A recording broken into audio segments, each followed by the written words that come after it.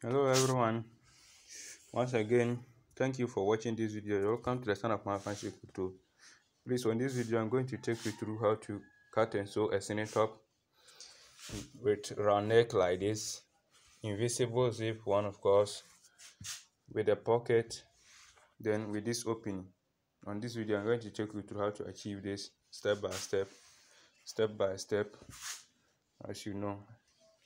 So please, if you're new to my channel, try and subscribe and like my video and share to others too.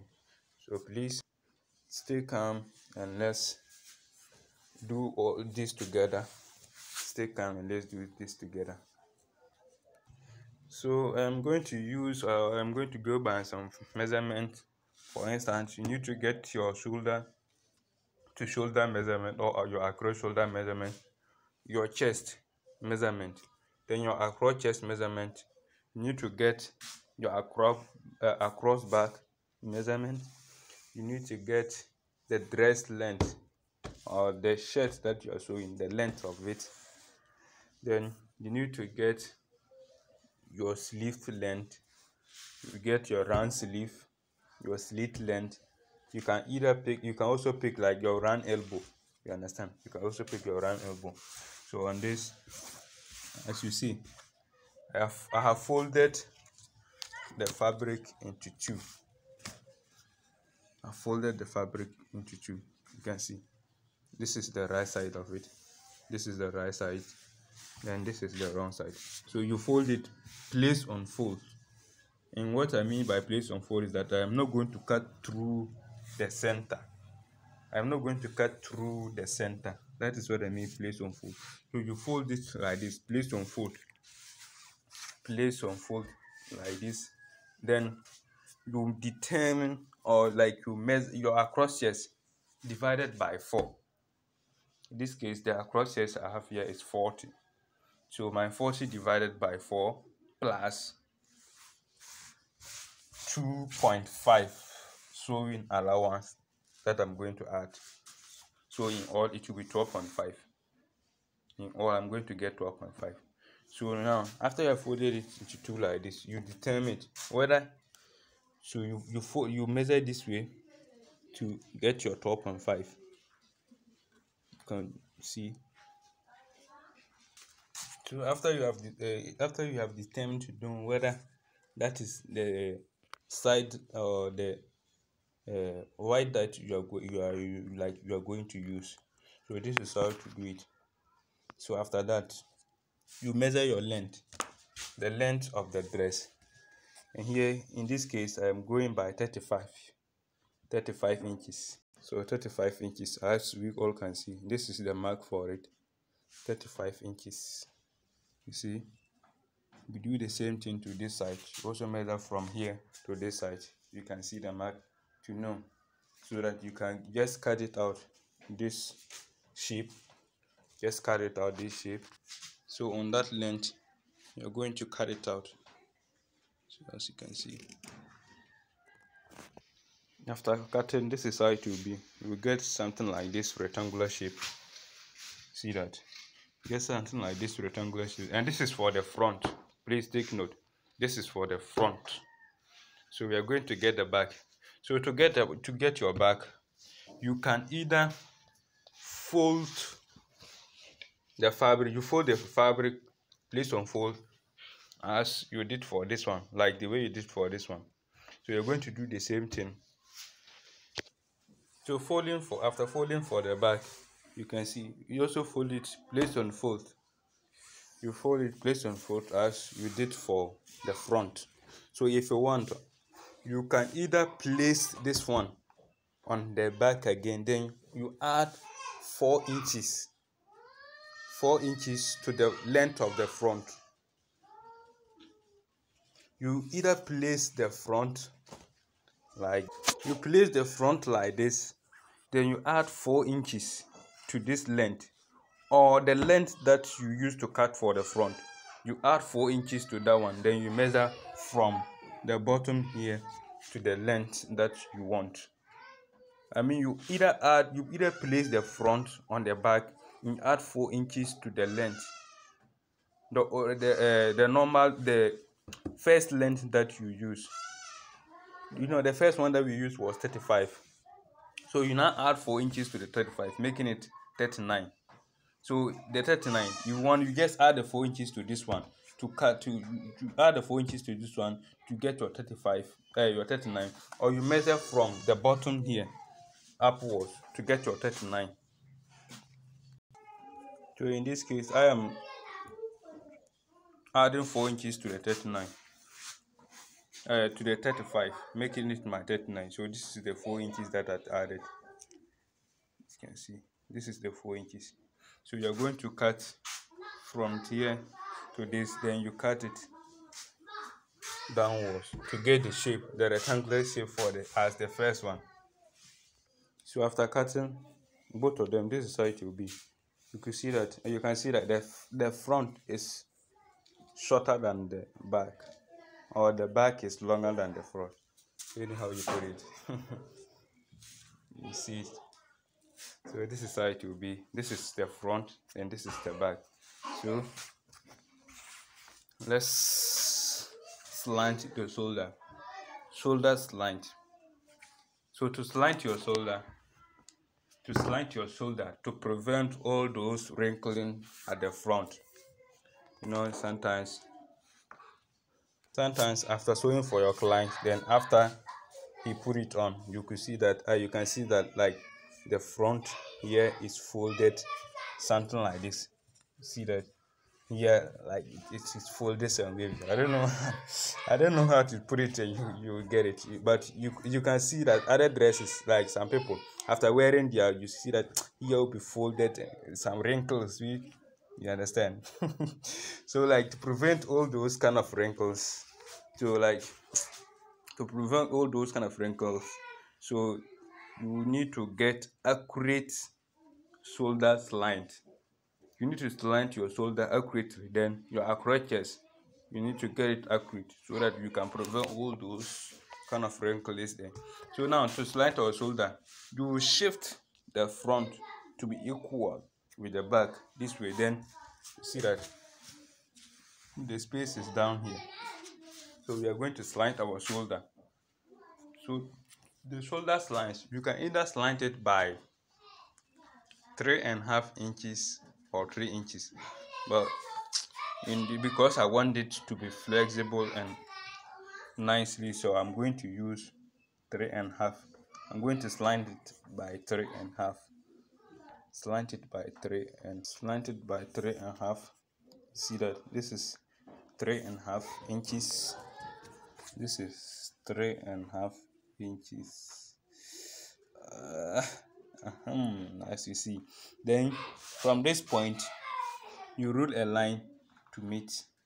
You can either send it to this edge or just anywhere here, but not more than an inch. Not more than an inch from here to here, from this side downwards, not more than an inch. I don't know, here is like half inch. So you rule a line to measure it. Then you cut this excess out.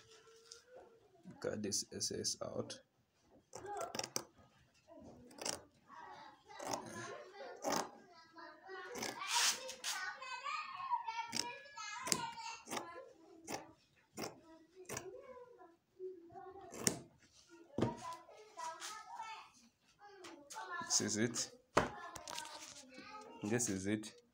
So after that, we shift the front downwards so that it will be equal with the back here. See that?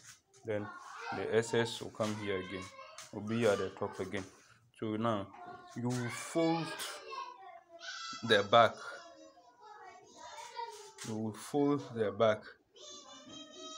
So that it will cover the front, like the inches that you are going to hold on the shoulder side.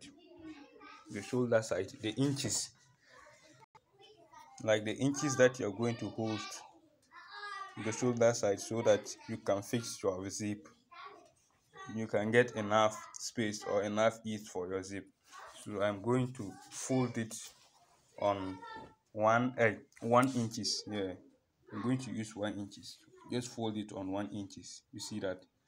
1 inch here to the same thing as 1 inch. Then I'll press it downward. I'll iron it down. So you fold it down. You fold it on top 1 inch. You see that this 1 inch. So you iron it down. You press it down this way. So now we are going to have our armhole curve. We are going to curve our armhole. But before that, let's get our shoulder line. This is our shoulder, so let's get our shoulder, the length of our shoulder. The length is 17.5. So 17.5 divided by 2, because it is folded into 2. That's why you are dividing into 2. 17.5 divided by 2. So 17.5 divided by 2, you get 8.75. So on this line, the place on fold line, you place your 8.75. This is the 8.75. Then you add half inch sewing allowance. So now, to get your armhole curve, to make it flexible, like the dress to be flexible on the body, not too tight, not too loose, you are going to use the exact measurement here, the exact shoulder measurement. You either divide it, you either subtract 1 from it or half inches from it. So in this case, I am going to use 8 inches. 8 inches for the armhole depth. 8 inches for the armhole depth. So now you're going to have the curve. But before the curve, you see the exact measurement that you use for the shoulder. You're going to place the exact measurement here.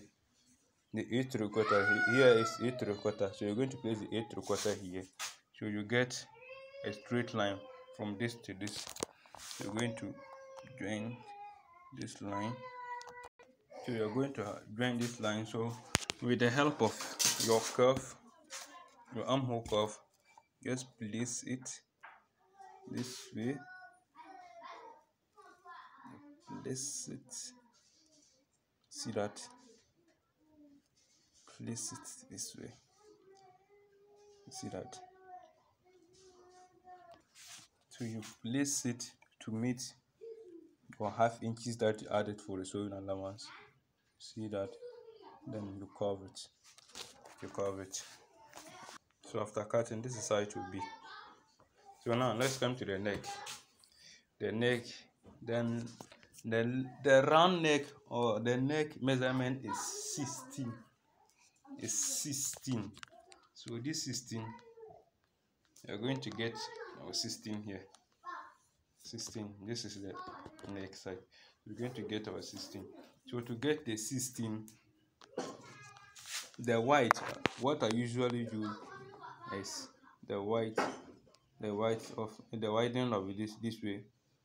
I use 2.5.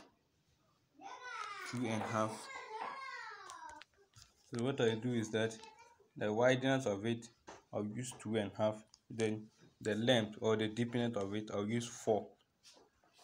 It's 4 inches. You see that? 4 inches. So now you have a curve. Just curve it. You see, make it a bit round. See that? This is it. So now we're going to cut this out. Be careful during the cutting to pass the scissors downward. You see, lift it up before you cut. If you leave it this way, then you end up by cutting both the front and back all together, and in that case you're going to spoil the fabric. Because I faced that kind of challenge. I had made a mistake and it was very terrible. So be careful not to also make that kind of mistake. So you're going to lift the front up this way, then you pass the scissors down, then you have the curve nicely. Cut it out nicely. See that? Take your time, don't rush. This one, there's no need for you to rush. Just take your time, do it nice, because this is the delicate part of the dress. The neck, after sewing your data or your dress, then you don't have a nice neck. You see that it won't be it will be fine. It will be fine. So after that, you leave this one up, then you cut it out this way.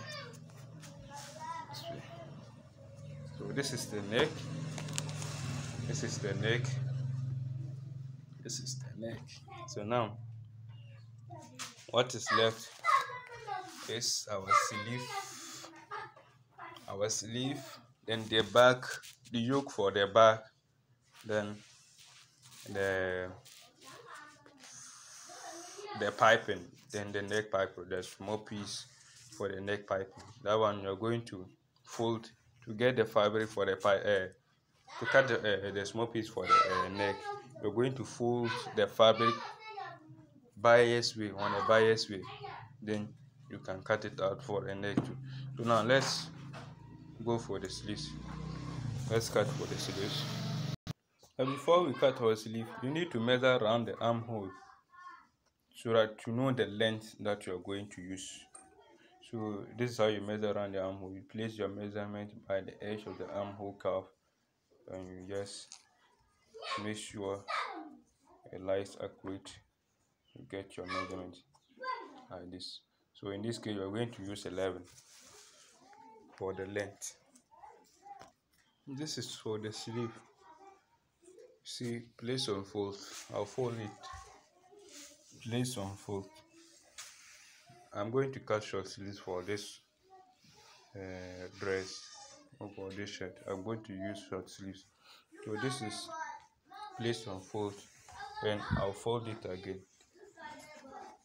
Fold it again.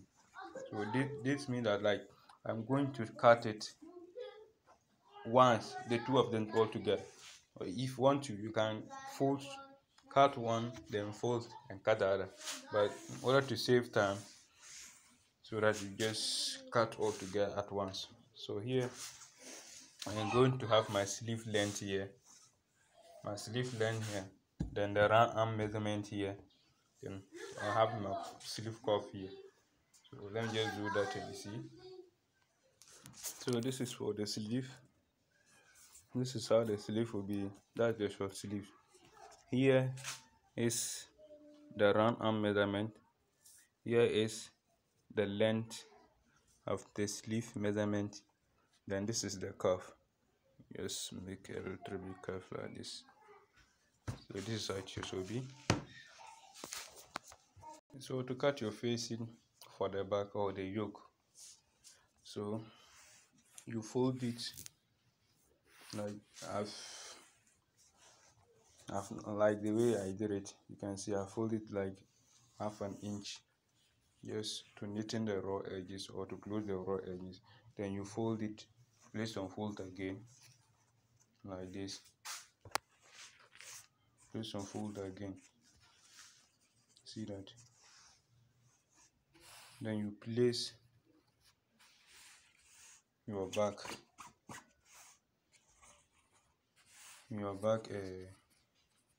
to this one.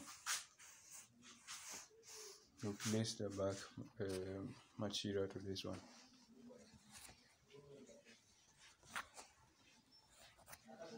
Like this.